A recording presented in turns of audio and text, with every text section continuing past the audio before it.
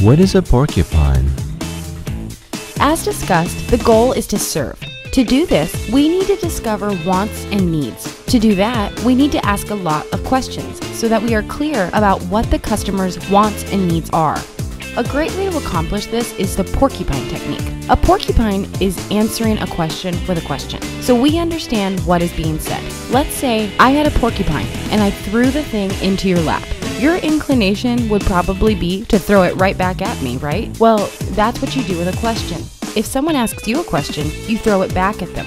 For example, let's say someone asks, does the home have a large yard? Number 1, what does large mean? Large could mean different things to different people. Number 2, does she want a large yard? We don't know. In that moment, you are not only showing care in the wants of your customer, but also qualifying their wants and needs. She says, no, I don't. We're wanting to get away from all that yard work. That's a porcupine. Now, go mind your own business.